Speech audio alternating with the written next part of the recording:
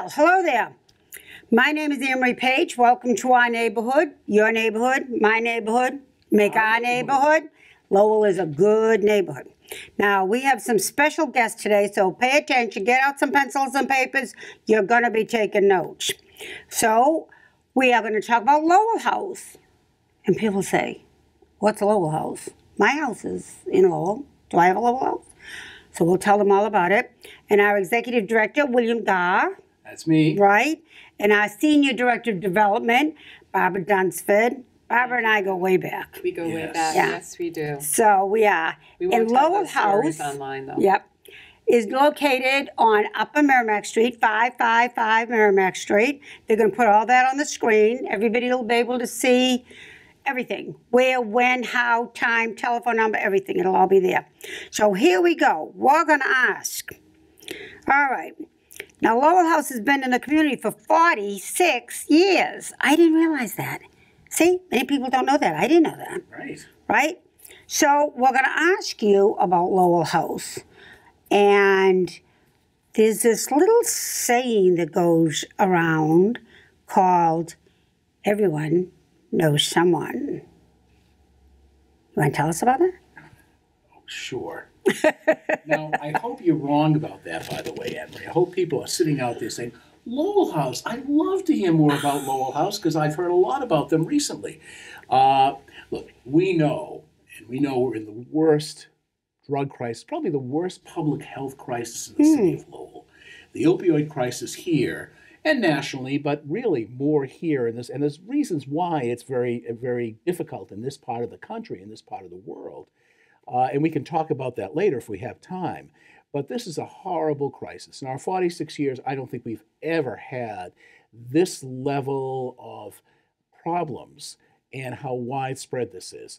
So a group called NIDA, the National Institute of Drug Abuse in Washington, one of those wonderful agencies that actually does a lot of work and does a lot of very effective research. Dr. Nora Volko is the executive director, and she's one of the leaders in the field, have done a tremendous amount of research. So we're gonna reference NIDA from time to time when we talk because they're very important. And one of the things they discovered in doing a survey nationally is that everyone knows someone. And the reason that happens is everybody has someone that has an addiction issue. Now think about it, because we go to all kinds of presentations, Barbara and me, and we talk to people and we say, raise your hand if you know someone, a brother, sister, friend, relative, uncle. Someone, the uncle, someone. And I would say most of the time, 100%, I know someone. And then you ask people, how many people have suffered, have pain because of that? Right. Because they know someone they can't quite get to and help. Right. 3/4 of the audience. Right.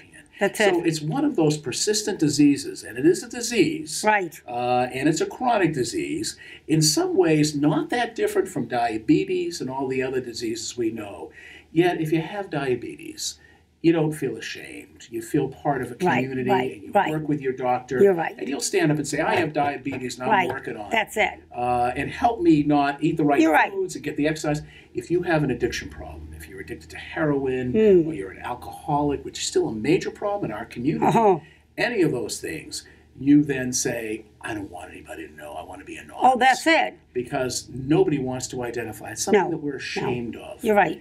So I think that's one of the things that Lowell House works on, and that the city has worked on in the Commonwealth, is the stigma of addictions, having people come forth, because everyone does know someone, and everyone has someone in their lives. So it's not that unusual, and we can get very easily addicted. There are lots of questions, some of them that you have there, about why some people become addicted, why some other people don't, and there's a lot of research and information we have on that. But for the most part, we as a society that really has great access to the substances that eventually cause addiction, and all the other, and there are 3 other portions, beside having the substance, 3 other main drivers of addiction that come into play also. We could talk a little bit more about that. But let me tell you something about Lowell House. For maybe the 2 or 3 people out there that haven't heard of Lowell House, just the fringe of your audience. Like you said, They might have heard about it. They're just not talking about it. Well, right. So all of you out there, you've got to admit that you actually know Lowell House. And you know, the funny thing is, lots of times we'll have people call and they say, "I'm calling for my brother." And Right. It really is their brother. It's not. Right. But they'll say, I didn't know that much about Lowell House, but now we need you. So we're there to help people whenever, and our people range in age from mainly 18 on into their 90s. I know. Had people. I know, that's scary. We've had women in their 90s that have sought us out to get clean and sober. Right. I'll just tell you a quick story about one woman who was in our Sheehan program in Tewksbury, Right. which is one of the only programs for older women with addictions in the state. One of the few programs in the country, and probably the best. So and that's up at Tewksbury Hospital. That's up at Tewksbury. That's where the building it's been is. there since the mid 80s. Right. It's about 85, 86. But again, quite well. they didn't talk about it. Right. Right. So that woman, she was an alcoholic. She had been an alcoholic all her life. Oh my God. Had multiple problems, was in recovery, then relapsed, recovery, then went back and forth, as happens to a lot of people. And she came to us in her later years and said, "Look, how many years have I got left? A year, 2 years in your 90s, you know." Yeah, right. Other than people like Dr. Giannis, who seem to live forever. Forever. Thank God.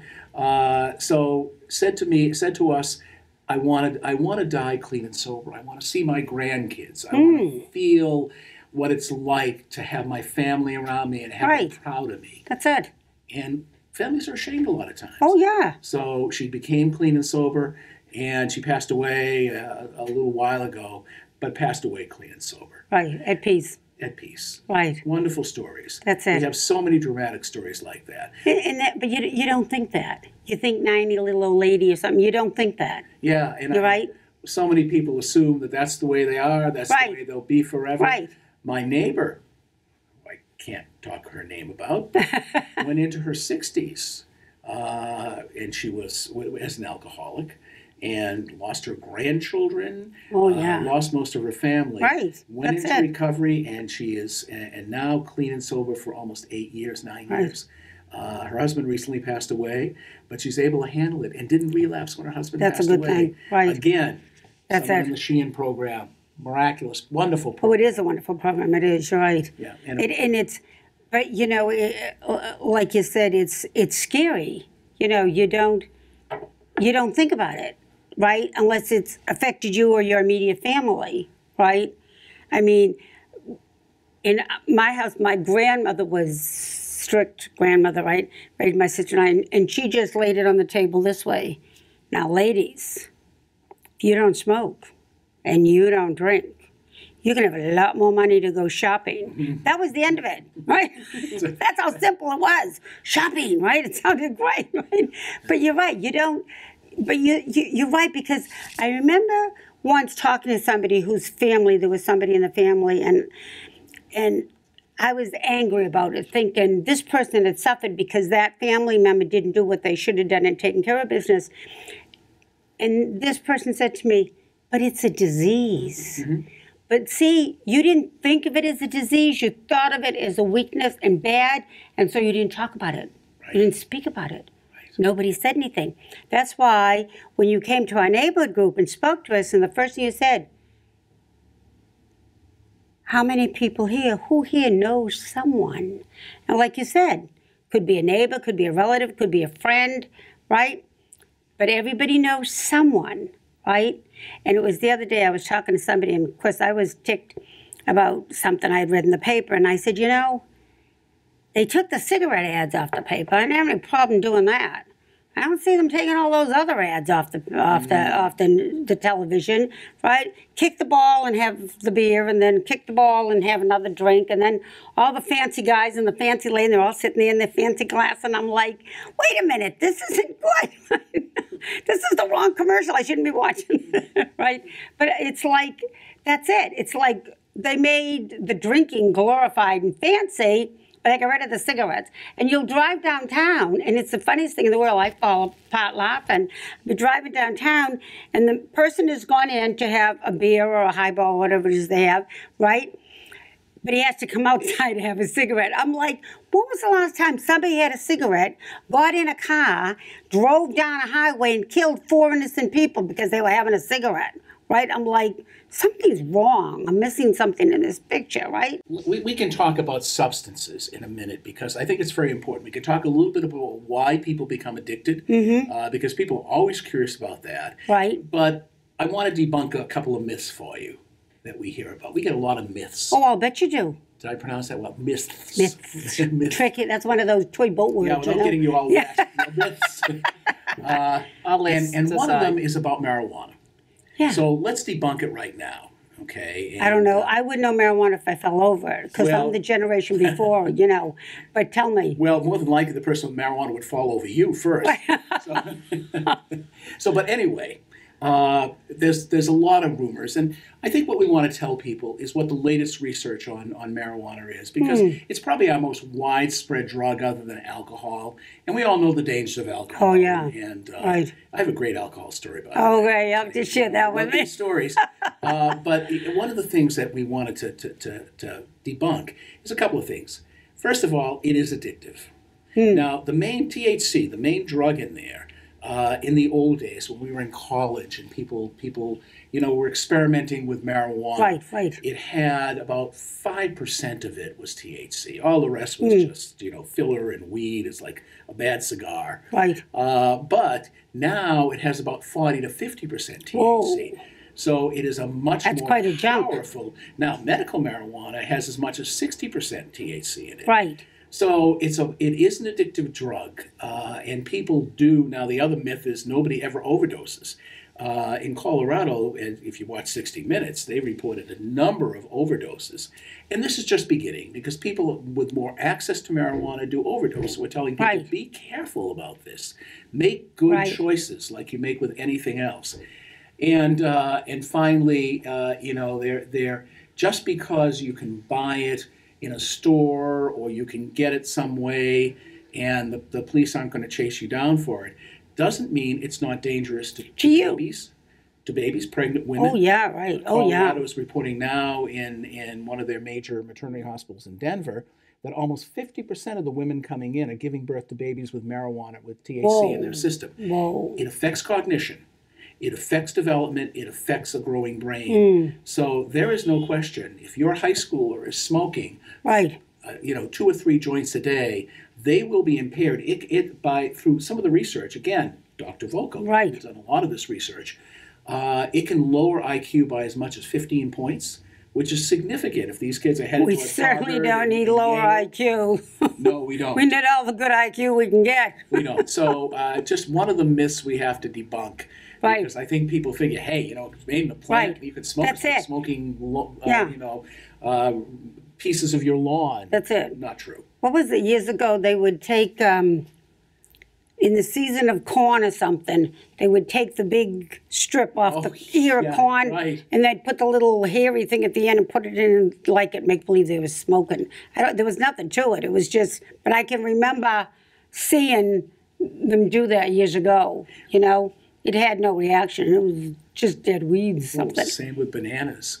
People the myths, so many myths in drug and alcohol.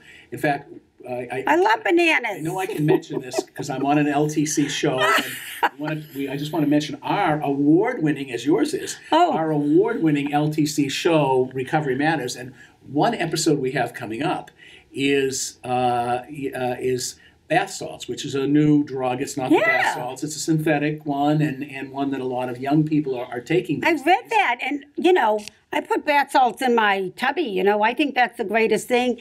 You buy it, and then I'm reading it, I'm saying... But it's not the same bath. It's not. I guess not. That's what I'm saying. This goes in the tub water. What are they talking about, right? And I'm trying to connect what it is. That stuff you put in your bathtub is probably safer than the stuff that kids are taking on the street. But that's crazy. We had a reporter call up, and they said, I heard that it ate away, that someone was at Lowell General, ate away half their face. So we checked with a lot of people, including the emergency staff at Lowell General and our street workers and people. A myth. Can it hurt you? Yes, it can. Will it eat away your face? Probably not. There was probably but that would definitely scare you to death. Yeah, well, something, but we found in the past, and we've done it all with this, Anne Marie, Scaring people doesn't seem to work. No, evidently it doesn't. It would work for me, you know. That's it. Like if my father said, "Don't do that," or else. My grandmother said that. My to me. grandmother, So she was the basically- word of God, right? Oh, that's right. And that's it. And hey, she did. She drove a big Cadillac. She had great clothes, great jewelry. We spent all the time at the Ashworth Hotel. I wasn't smoking and drinking. I was going to follow her path. That was a good one. But So, you're right. You're right. But the problem is that the brain is not fully developed until you're about 21, 22, 23 in that range. Nobody told me that. Your Did you brain know is that? still developing. Well, and if you know any teenagers, you know they don't always do the logical, smart thing. And that's why they end up taking right. drugs and doing things that they Yeah. know. So you can tell them all day long, this is bad That's for right. you. You know what You're they right. think? What does she know? What does she know? You know, You're and then right, when they yeah. get to the party and they hand them a handful of bath salts, they say, Yeah. I'm going to take them, and they take Yeah. them. So it's dangerous stuff. And because their brains are still developing, brains learn to become addicted. And that's something that is significant in terms of. So here's another NIDA statistic that I find very Right. interesting. Yep. Remember, National I Institute got of NIDA, Drug NIDA Abuse, Institute of all- Drug. all those good things. If a teenager smokes on a regular basis Mm-hmm. before the age of about 21, and they're talking about a couple of joints a day, there are a lot of kids. This out there is that do smoking marijuana. marijuana. Now. 2 Okay. to 3 joints a day, but it's true of any drug, really. Right. Any opioid, especially. If they're doing that, there is a 40 to 50% chance of them becoming addicted to a substance later in life and fighting this problem for their entire life. This is a disease that you fight every day of your life until you die. Right. And hopefully you don't die of that drug. No. But I know people in their 60s and 70s that still go to AA meetings and Right. NA meetings on a Right. daily basis. Right. It's a lifelong Right. problem. Well, as you said, everyone knows someone. So we say, don't do it. No. Okay? Right. I can almost tell you the chances of your son or daughter becoming addicted if they don't do Right. marijuana and they're not smoking marijuana, Right. because that's the prevalent drug, is 0.07% if they don't smoke it until they're 21. 0.07% versus That's 40 to pretty good. 50%. So if I gave you those odds in a horse race, boy, you'd be happy to take that 40, 50%, I bet. So that's the message that we want to deliver to everyone in your audience. I had a quick question because we were saying like Lowell House. What is Lowell House not? Okay. It is not a detox. People that go to Lowell House are not, we don't detox people, they don't come in addicted. We are not an agency that really deals with people until they're in, let's say about 3 or 4 months into their recovery. When they've Right. stabilized in their recovery, we then take over and we're with them for the duration, across a lifetime. Right. So from the time they're 3 months, 4 months in recovery, and they're clean and sober, and Right. they prove to us that they can stay there, we take them in. We work with them in our outpatient programs. We work with them in our recovery programs, which last 6 months to a year. We have the Men's Recovery Home in Tewksbury and the Sheen program, which we talked about. We work with them in our various sober houses. Right. And we want to tell you about our new sober house, too. Yes, we did talk about that at our neighborhood thing, and I did want you to put that one on the table. Okay. So we're gonna move around here and skip like a piece of I know chessboard. you and me, we'll skip from area. Pay attention now, because we're skipping. I can go from A to Z and B to Y, and but that's it. So but no, you did mention that is the state of addictions, how it's very serious and very widespread. Yeah. I mean, I've heard of medical marijuana for people going through cancer treatments. Sure. That's all. And the only time before that I ever heard of marijuana, I remember I was a Girl Scout leader, and we went to a little meeting or something over school, and this woman came and spoke, and she claimed that every person that went on to heroin and big bad drugs started with marijuana. Well, it's interesting. And that's all I knew about it. So it was like, if you don't go there, you won't get in trouble. And that was how long ago? Oh, mother of God, I'm older than God. What was that? Had to be 40, 50 years ago. Easy. So here's what you do. Find a person that's a recovering person, that's willing to say, I'm recovering, and ask them how they started. They're going to tell you probably one of two things. either, and this is not accounting alcoholics, because All right. alcoholics always start basically in the same way, just a few drinks socially, and then they drink more and more, it gets ahead of them, and suddenly they're addicted. Right. But that's, and it's not actually the most highly addictive substance. So a quick question here, we'll get back to this. When you look at nicotine, the three real main addictive substances that everybody sort of has a piece of, nicotine versus alcohol versus marijuana, which is the most addictive? I wouldn't have a clue. Nicotine. Good for you. Thank you. Did you smoke? Never. Good. Good. I'm proud of you. I don't know how to smoke. Like, I remember in high school at the beach, my girlfriend's going to show me how to smoke. I can't. I don't know how to. I can't inhale. I don't know how to. Well. Right. And then, of course, I was at the beach with my grandmother, so there was no way I was smoking, right? But, I mean, you're right. And that's nicotine, but now, which is the second most addictive? alcohol. Now, see, most people would say alcohol. Actually, it's marijuana. If you Wow. look on the scale, and this is just 2 months ago, in the Journal of Clinical Psychiatry, after a long-term study, they tried to look and find out which substance would be most addictive to people out of the three most common ones that people have exposure to. And we're not talking heroin, we're not talking Right. opiates or yeah. opioids, but the second most was marijuana. And the third one is caffeine, and probably that's the lowest one. But again, nicotine, very addictive.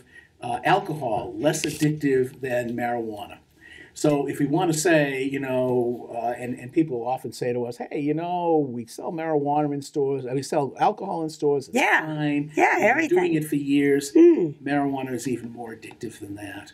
So, and you know how So addictive cigarettes the nicotine, oh yeah, nicotine. Well, now it's like buying a house, I guess, to buy a pack of cigarettes, right? Nicotine is the most addictive. Then the marijuana, then the alcohol. Then the alcohol. See, I wouldn't have guessed and then that. caffeine is in there at the lower end also. Caffeine, like in coffee. Yeah, and it isn't truly addictive, but it's one of those substances that once you have it, when you go away from it, your body reacts. It's not truly an addictive substance. It's not classified that way either. But it does have a reaction in your body. So Wasn't that something? I never knew that. Do you know there was a time in this country when you weren't allowed to buy coffee because of the caffeine in it? No. And because caffeine was Imagine a bad what we'd be substance. like if we get up in the morning and didn't have our coffee. Oh, I couldn't. Because I grew up with I couldn't tea. find the floor. I couldn't make coffee. That's why I have a Keurig, God bless Keurig. I mean, our house was Scotch, right? My grandmother was Scotch. We had tea. Everything was tea. Sure. So, and my husband's mother was Irish, so it was tea. So when we get married, and if we had company and I had to make coffee, it was terrible. It was terrible. Thank God for that Keurig thing. Well, they're signaling us because they're going to get ready to wind down, and then they will come back and we'll pick up on some more subjects. But I think we've learned quite a bit so much already. I'm quite impressed. Glad to be here to Really? educate the public. So, warm up your coffee. Oh, did I say coffee? Warm up your You coffee get a headache if you don't drink that coffee. and cool down your lemonade, right? And we'll be right back, and we'll pick up right where we left off. So don't you go away too far.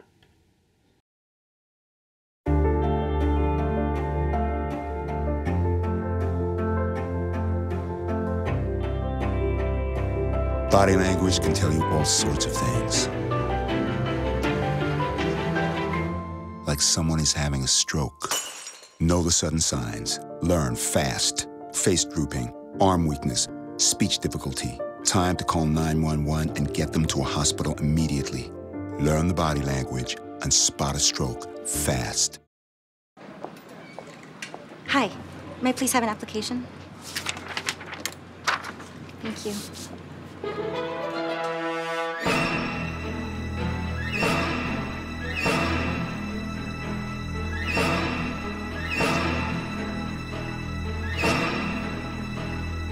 Skip the drama.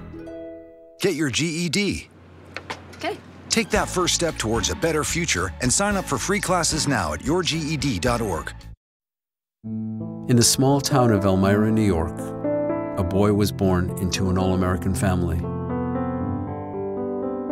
The odds of him achieving his dream in the fashion industry? 1 in 23 million. The odds of having a child diagnosed with autism? 1 in 68. I am Tommy Hilfiger, and my family is affected by autism. Learn more at autismspeaks.org/signs.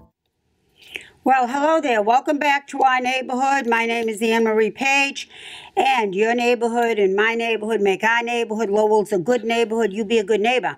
Now, today we're talking about Lowell House, and William Garr is here, and Barbara Dunsford's here, and we've answered a few questions and tossed a few things on the table. We're going to do this one. And I had said this, like, you say you do not do detox. We don't do And Lowell House is focused on recovery and sobriety. What's the difference? Explain. Well, the difference between detox and sobriety, or sobriety and recovery. They're both, sobriety and recovery are the same, synonymous. Okay, so when you're in recovery, you're not using any illicit substance. You're not currently experiencing substance use disorder, is what they call it now, SUD. That's the newest term. So you're refraining from any substance that you may become addicted to.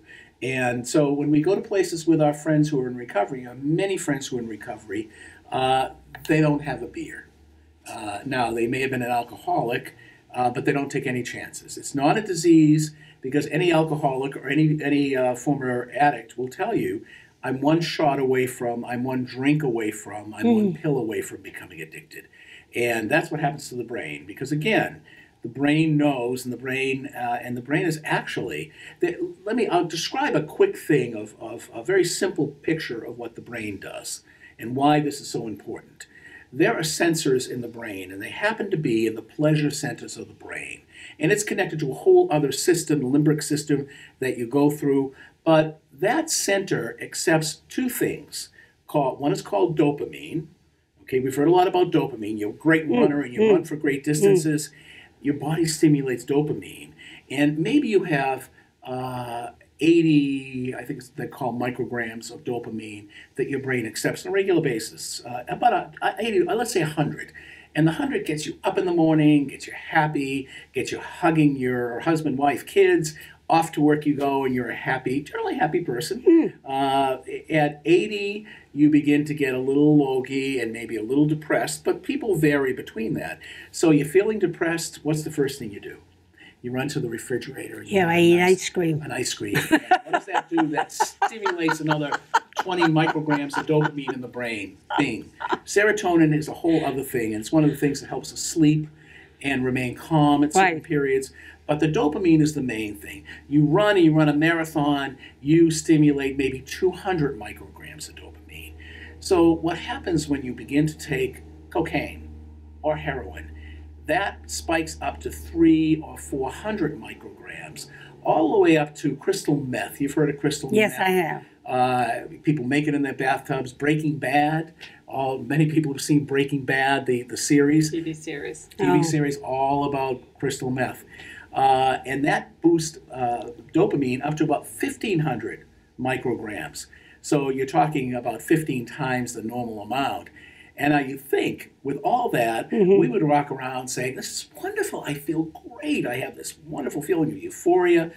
But the brain, as you know, our body doesn't like things that are out of balance. Right. So it gets it back in balance. It says, whoa, wait a second, something's wrong in the body here. So it has a little vacuum.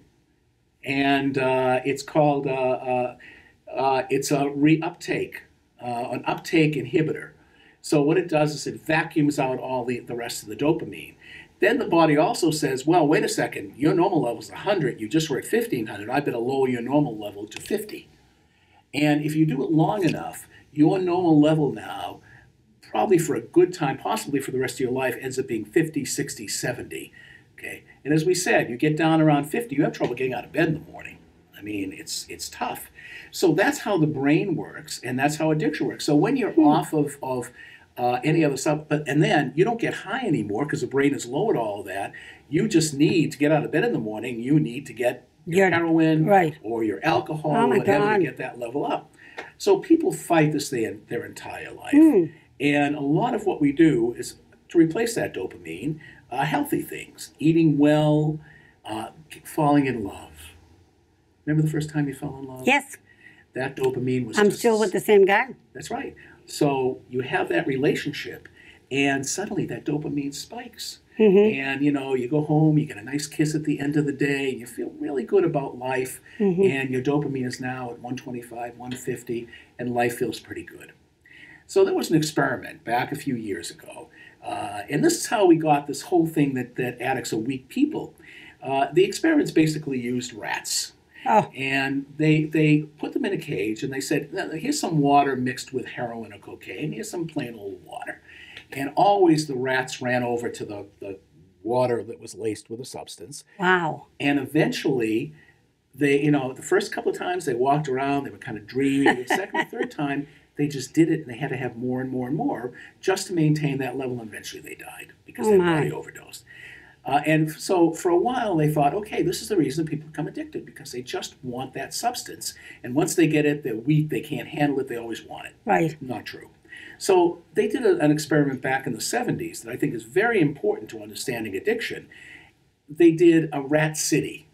And that rat city included some of the most fun things a rat can do. It had cheese in it. It had little wheels that they could run on. Had objects that were warm and fuzzy that they could kind of cuddle up to. And then on the other side was the water laced with heroin or cocaine. They said, choose. Almost invariably, they chose the side with the fun rat city. Isn't that something? So one of the things it goes to show us is when we want to put more dopamine in our system, how important families are, how important good eating is, how important it is to be loved and cared for. And it's one of the reasons that people become addicted, because they don't have those things in place. And that's a very important distinction, that it's not a case of will, but often a case of a couple of things. And we've talked about sort of the stools of the leg of addiction. So certainly one is the substance, because that stimulates things. But the other is trauma, if you've had trauma in your life. Right. A disturbing amount of people that are addicted, probably as much as 80 to 90% of the people who are addicted have had trauma in their lives. They've been sexually abused. They've been mentally abused. They've been abused at some point in their life, or they've been through situations that are abusive. And the third one is the genes. Genes are very important. What you inherit, not the genes you wear. Right. Those are, you can wear any kind of genes you want. It has nothing to do with addiction. But the genes, so what your doctor should almost always ask you, they ask you, do you have a heart condition in the family? Do you have a liver condition? Right, that's right. They should ask you, do you have anyone in your family that's been addicted to a substance? Right. Because that puts you at somewhere around a 50 to 70% greater chance of becoming addicted in your lifetime. So when people ask, look, I used heroin when I was younger and I never became addicted, there's a chance that you won't become addicted. But as substances get even more powerful, they become addictive despite what your gene pool is and despite the trauma, like nicotine. Anyone can become addicted to cigarettes. But generally, for cocaine, for heroin, for some of the other things, it requires something else in your life. And sometimes it's just that deprivation of not having the things that stimulate dopamine in your life. So when we talk about young kids, they're not going to listen to logic. We can do all the curriculum stuff. We can scare them straight. They don't get scared easily. They don't get scared, especially the kids these days. No, these days, So one of the things we can build into their lives is a forgiving environment, is a loving environment, is a place where they can go do sports, do all the kinds of things, learn to eat healthy, learn to be part of something, so they suddenly don't need the drugs and the alcohol. And that rat experiment is very important. It is. It's very scary. When you said the state of addictions in our community, what can we do as citizens in our community? Well, there's a bunch of things, and Barbara's going to tell you a little bit about some of the stuff that you can participate in. All right. But certainly, everyone being aware of what addiction is and what it's not. That's it. That's very important. Right. And when you said that, and I think we always thought of it as just a weakness, and it is a brain-based disease. Right. And I've heard that, if alcoholism or something, if it's in your bloodline, you have to be careful because it's in the bloodline, and that's what you had just said. That's right. So if it's in your family, all the more reason don't go there. Right. Absolutely. And that's why when you were talking about how drinking was glamorous, people all dressed up to going out to have cocktails. When children come home and see their parents, on the weekend having, drinks and maybe getting a little bit drunk. Now we want to interject this marijuana for recreational purposes. And, kids come home, they see their parents lighting up a joint, smoking, whatever. What message is that getting to the kids? That it's okay, that it's glamorous, that, I want to be more adult-like. So we have to be really careful with the messages that we're giving to our kids and our families. So one program that we have coming up on December 8th is Dr. Ruth Potee, who is a family physician, an addiction specialist. She's coming to speak on addiction, the crises plaguing our families and our communities. This is going to be open, free to the public, again, December 8th, 7 to 9, at the Elks Club on Old Ferry Road. And this is a program that's put together by the collaborative parishes of St. Mary Magdalene, St. Rita's, and St. Marguerite Duville. They came to us a month ago talking about how they wanted to address this issue as a community within their parish, and sat down with Bill and I, and this is what has come out as the first kind of community awareness event. That's very good. Invite publics to come. We're looking for parents, grandparents, concerned individuals to come and hear what Dr. Potee says. And again, she's going to talk about it being a brain-based disease. She's going to talk about how families can be aware, maybe looking at signs within their kids to just curtail this issue in their households. But Bill knows a little bit more about Dr. Potee because she's been this really fabulous specialist. She looks like she's about 30 years old, and she relates this material in a very simple way that everyone can digest. Very down to earth. So she is actually a family physician with a practice in Greenfield, Mass. She still has a very large family practice, and she tells a story about how people were coming to her with addiction issues and talking about their families, their kids, their mother and father. And she said, this is so widespread, I got to find out more about this. So she actually went and became a board-certified physician in addictions medicine. Wow. And she is now one of the most sought-after speakers in the country. So we're very glad to have her. She's very dynamic. She's lots of fun, as fun as you could have with this talk. But she's very bright. She's got great stories and great graphics she does. And we're very, very pleased to have her. In fact, one of the Lowell High headmasters said to us, she's the best we've ever seen. They've had a lot of speakers on this. That's good. That's what you want. You don't want somebody who's going to up there and lecture boring, You want somebody that's going to put the cards on the table, but hold the interest so that they're going to pay attention. I don't want to forget, we will also have the Voices of Recovery there. And these are people that have been in recovery for a period of time. We'd like to get some, people who've been in recovery a year or two, some 20 years, some 30 years, and talk very briefly about their lives and what their challenges have been. And it's an everyday. People could have prevented some of those drug issues they had. So very valuable to people in the community. We have limited seating, so we want to tell people, how can they get a hold of a ticket, Barbara? Basically, they need to go online. Again, tickets are free, so they would go online. They can go online to our website, www.lowellhouseinc.org, and right on our homepage in the upper right corner, there's a click that they can go to, and this will get them into our system for free admission. Also, walk-ins are welcomed also in case people aren't computer savvy. But again, this is an issue that is plaguing our communities, our families, and so we're so thrilled to have one of the experts in this addiction. And we can spread that out through the citywide neighborhood leaders, and they'll get that word out to their too. That's December that's a good thing. 8th. I got it. That's a Thursday, and that's at the Elks Club, 7 to 9. Right, and I'll make sure that gets out. And the other thing was, Miss Kitty. Miss Kitty. I don't mean Gunsmoke. No, I was going to say Gunsmoke. Well, we are thrilled to have former First Lady of Massachusetts as our keynote speaker, Kitty Dukakis. As many of you know, she's written a couple of books. She's an author, a philanthropist, children's advocate, and she is going to be our keynote speaker at our Celebrate Recovery breakfast on November 28th. So that's coming up fast and furiously, 7:30 to 9 a.m. at the UMass Lowell Inn and Conference Center.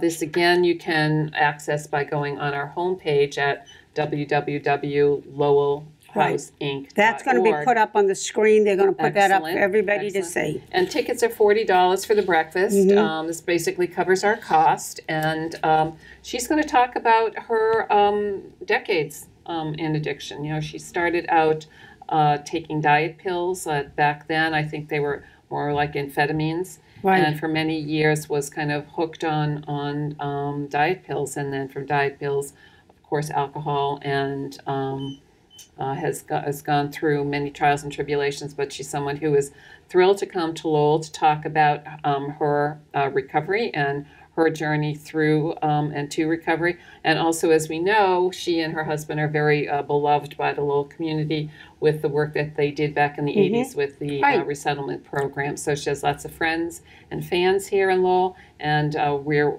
thrilled to welcome and have her here.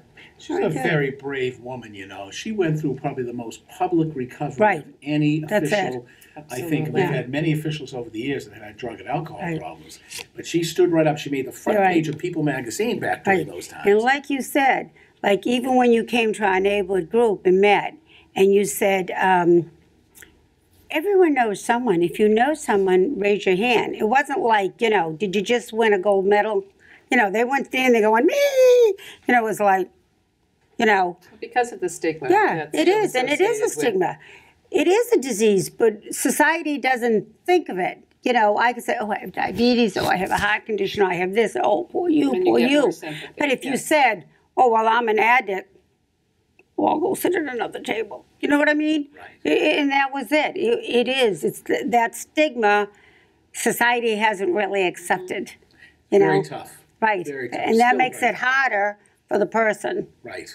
So with these community programs, you know, this will sort of demystify the sort of its lack of willpower, or this is stigma or shame or whatever. You know, all the research is saying it's a brain-based disease. Going back to the 80s, 90s, it's brain-based disease, and therefore treating it that way is and they know that now, and they teach that now, and people are slowly learning to accept it now.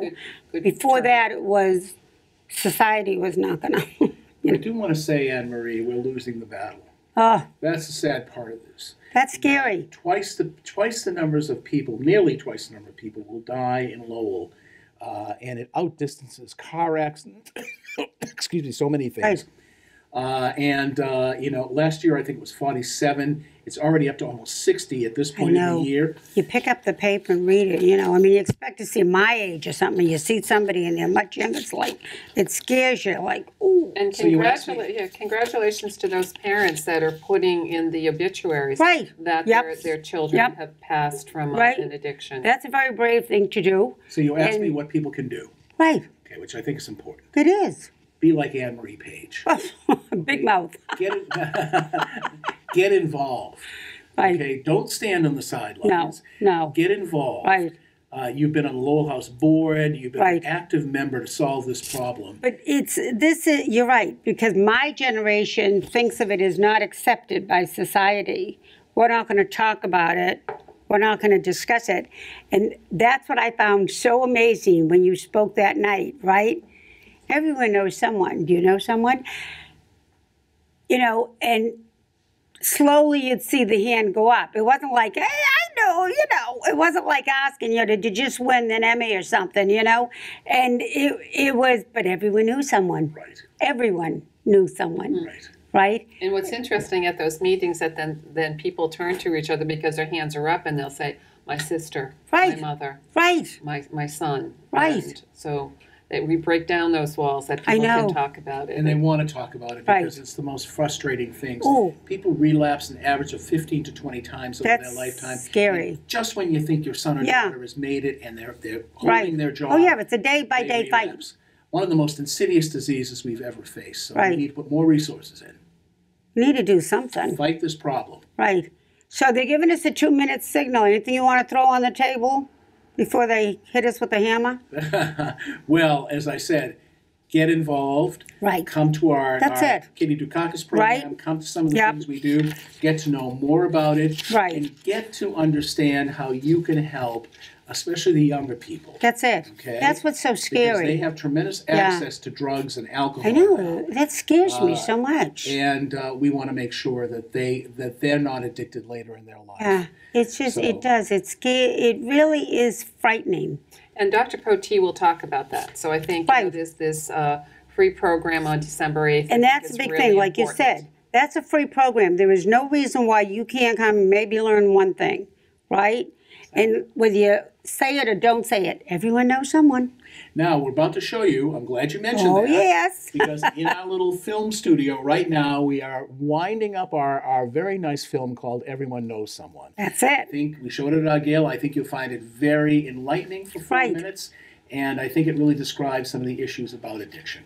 It does. And that, we're here to say, we want to help you. We're here to help you. Lowell is helping. You know, reach out. Come and listen. Come and listen that night, December 8th, and you're sitting there and you might learn something you didn't know before. And you want to keep that in the back of your head. Brain disease. A brain-based disease is a disease. It's not a weakness. It's not you're a bad, evil person, right? That's what it is. So they're giving us the old shut it down, right? Right. Thank you, Anne-Marie, for having us on. This was Thank you wonderful. so much. Good luck, and we're here. going to hope you're going to be there on December 8th. And thank you for all you've done for Lowell House and the addiction issue in this community. Well, LTC is going to get this message out there, and hopefully everything will go better. Take care of each other. That's what we're here for. Be a good neighbor.